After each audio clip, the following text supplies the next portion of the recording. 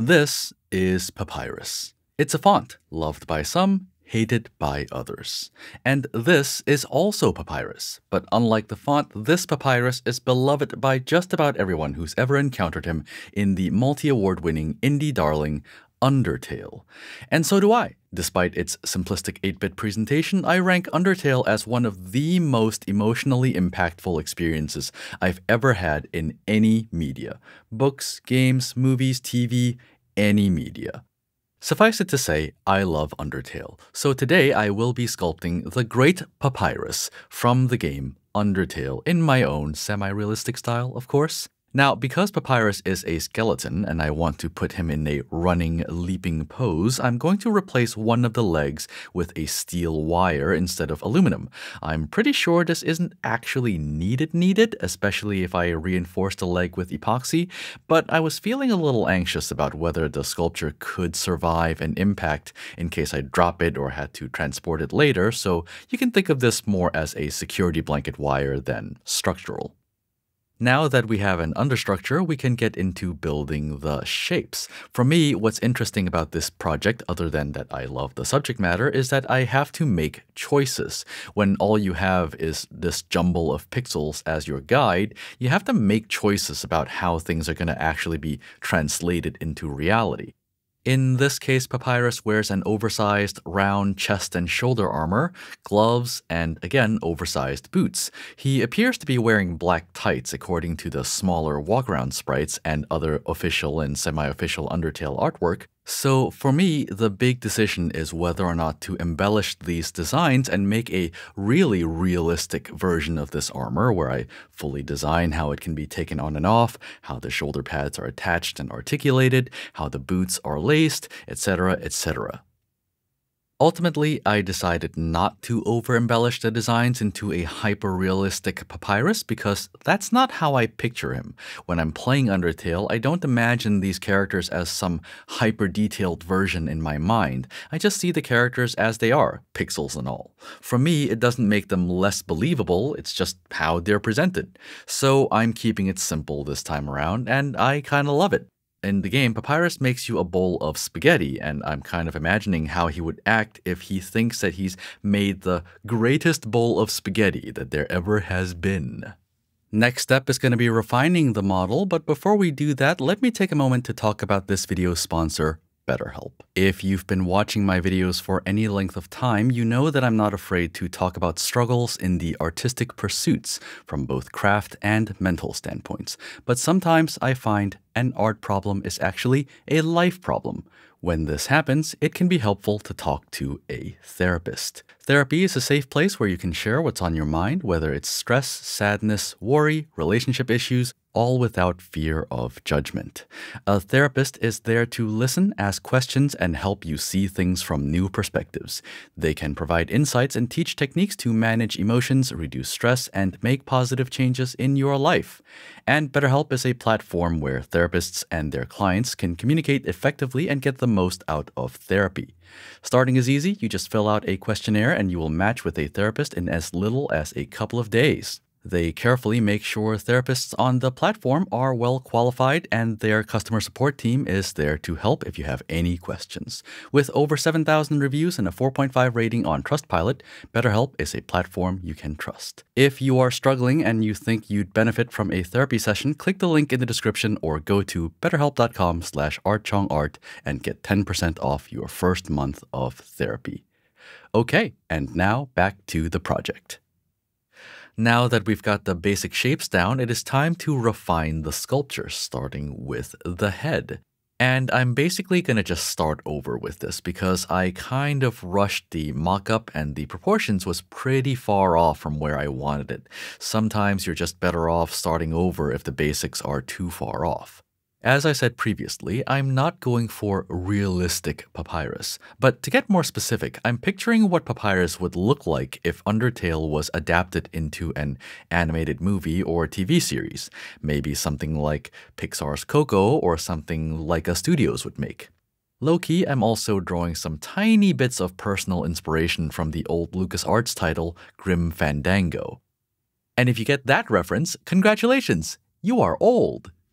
Another reason I wanted to go with a cartoonier skull is because I want this face to be able to display emotion like the in-game character. In this case, I want pure, unadulterated joy. It is the face of someone who believes, as I said, that he has indeed cooked the greatest bowl of spaghetti that there ever has been. I love this stage of sculpting where you're taking the kind of rough and lumpy mock-up and shaping it into something that's hopefully as good as and sometimes even better than what you had imagined. But in practical terms, much of this step is just taking a handful of sculpting tools and scraping the crap out of the sculpture. It really is unfortunate that one of the funnest and most satisfying part of sculpting is also the most boring to watch. If you are an artist or maker yourself, you probably already know in some way, shape, or form what this is like, but still, I wish I could truly show you how it feels to watch a sculpture transform in your very hands. It's not all scrape, of course. The boots, for example, need some serious shaping to get the wrinkles right. I probably could have gone with bigger wrinkles for a cartoonier look, but I don't mind these. I think they do a good job of conveying his size and the force with which he is running with joy. Same for the scarf. I love sculpting cloth, especially scarves. They're flowy, fun to shape, and look really cool once you get the shapes down. Again, I could have gone with thicker folds for a cartoonier look or even a heavier fabric. That's how you control the apparent thickness of fabric, by the way, in case you are a beginner artist and could use the tip. Thicker and fewer folds and wrinkles imply heavier fabrics, so you can adjust that quality to create the look that you want. In my case, I probably could have gone with like 30% fewer folds, but that's okay. Again, I don't mind these at all. And that's the first round of shape refinements done. Can you tell the difference? I sure hope so, otherwise this is kind of a giant waste of effort. Anyway, from here, there are a bunch of little but important things I need to do. First, I need to add a second tail to the scarf because scarves have two ends. But more importantly, I made the scarf tails removable to make life a little easier during painting. You'll see how this works in a second. Really, I could have and possibly should have made the entire scarf removable, but it's really not necessary because the scarf collar isn't going to get in the way like the tails will. If I made the collar removable, it would save me time on masking the part, but then I'd also have to spend time making it removable here. You see, it comes off like that. Next, I add the trimmings to his gloves and shoulder pads and added his shorts, Speedo, Superman pants. This is one of those things that I have to make a choice on. So again, I kept it simple and went with a slightly armored or structured Superman pants. Little details like the fasteners on his boots and the little symbols on his chest plate will wrap up the main body. You might have noticed I carved into the model first before applying these details. This is not strictly necessary, but I find it can be helpful to have a little groove around the embossed detail for extra visual contrast. It worked a little better for the boots than for the chest symbols in this particular case. Lastly, we can snip off the support wire on the front foot and clean up the opening with some epoxy clay, and that's the main body done. And now we need to just wrap up the accessories, that being the fork, which was easy enough. I intentionally left this very rough looking. I'm hoping that these will look like rough beaten metal by the time I'm done painting it, but we'll see how this works out during painting. As for the plate or bowl, is it a plate or a bowl? I don't know, it's kind of somewhere between the two. Anyway, I made a rough little bowl out of clay, baked it so that it will have some stability, then sanded it back down. There are lots of ways to make a bowl, and to be honest, I only made mine this way because I first made the plate as a mock-up and baked it on a whim and didn't want to start over.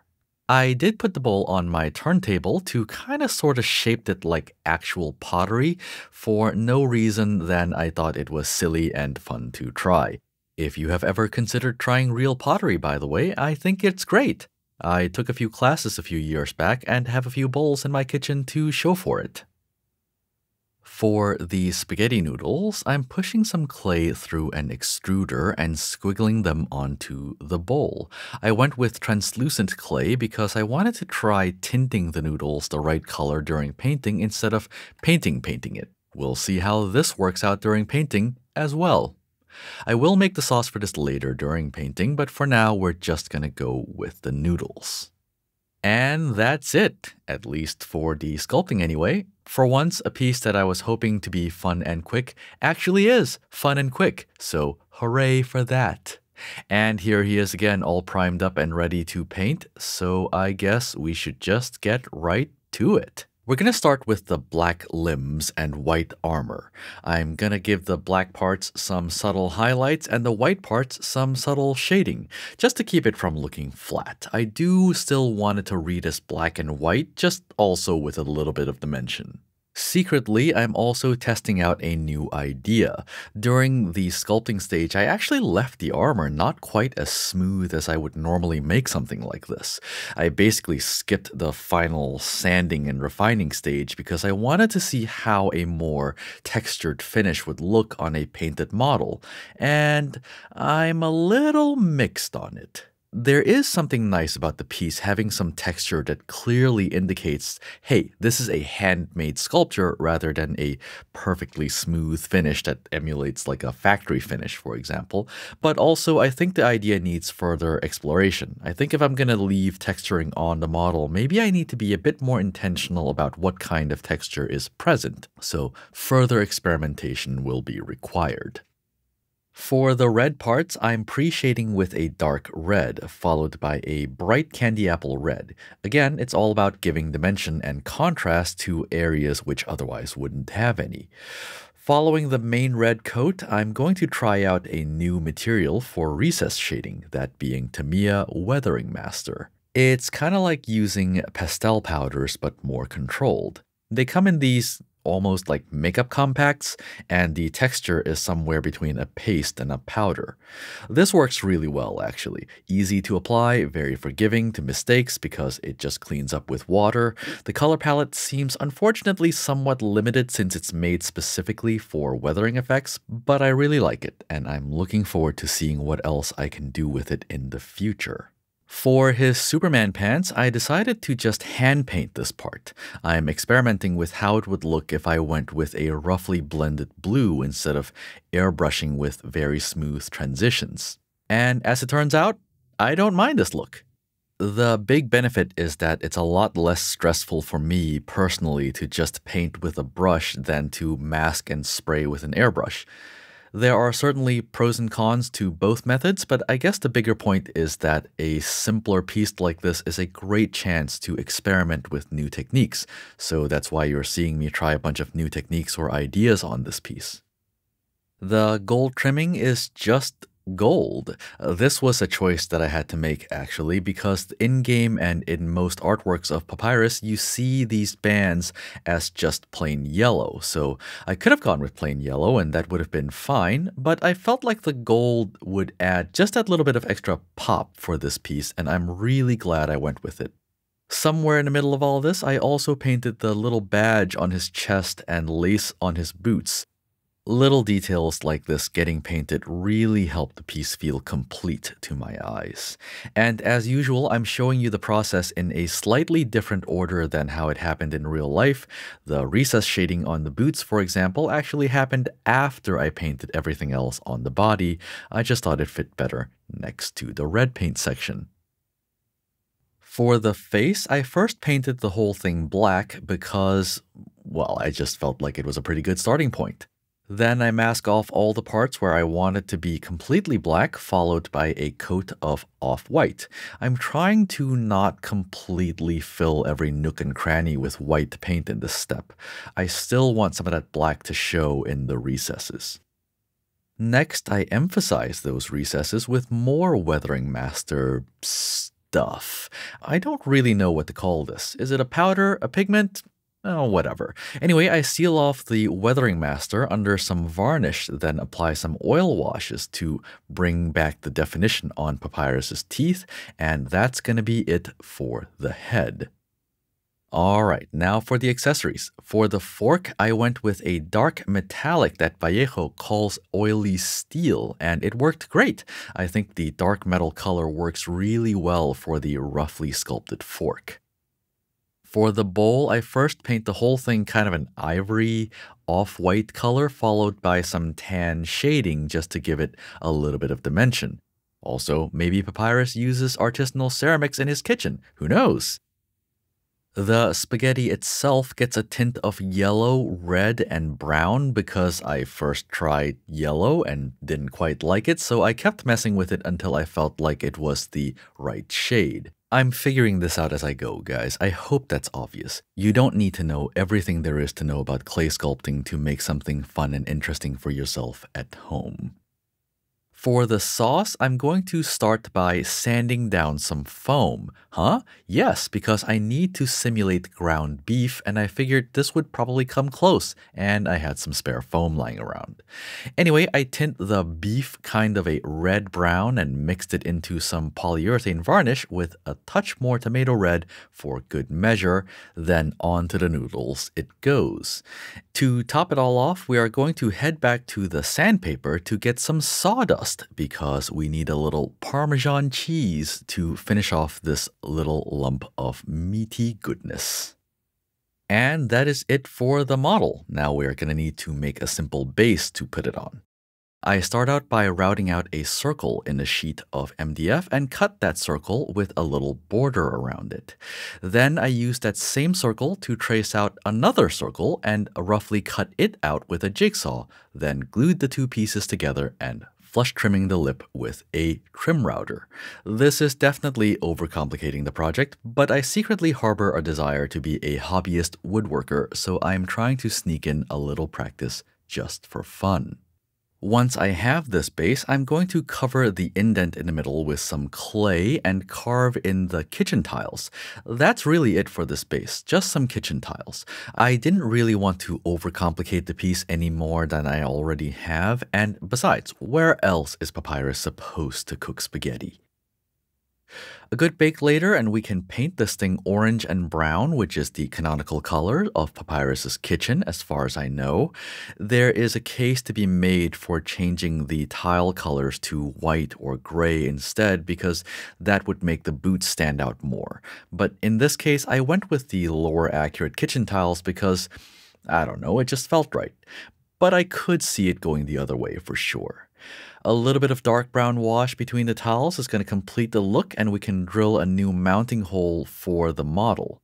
Which means it is time for final assembly. And when I do that final assembly, it looks a little something like this.